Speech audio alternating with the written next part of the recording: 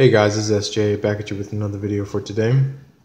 So today I'm going to be showing you guys how to fix the problem that you get from your phone, your Oneplus 6T, when you try to add a fingerprint and it just ends up not working. You usually get an error code that's going to be displayed on the screen right here. It's going to say setup failed, fingerprint registration error, please try again. And I'm going to be showing you guys how to fix that today. So first thing you want to do is you're going to go to your settings.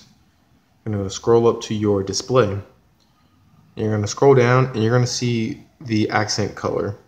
Now a lot of people, I'm pretty sure, where I've been reading on the OnePlus's forum, people were saying that you should reset your phone, you should do all these other stuff, you should clear the cache. But no, actually you don't have to do any of that. You actually just have to not have a certain color on your phone. So turns out that it's something simple. Do not reset your phone. I cannot stress this enough. Do not, because I did mine and I was pretty upset about it.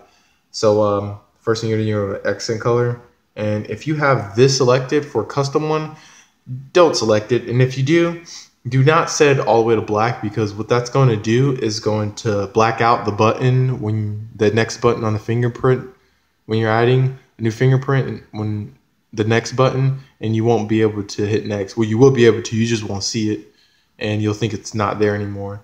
So what you're going to do is just pick from one of the already pre-existing ones. So just go ahead and hit blue, and yeah, go ahead, hit OK. It'll change the theme. Go ahead, go back, go down in the security and lock screen, go to fingerprint, put in your password, hit next, add fingerprint, hit next on here. I'm gonna use this finger, my left hand. You go ahead and add the fingerprint as normal.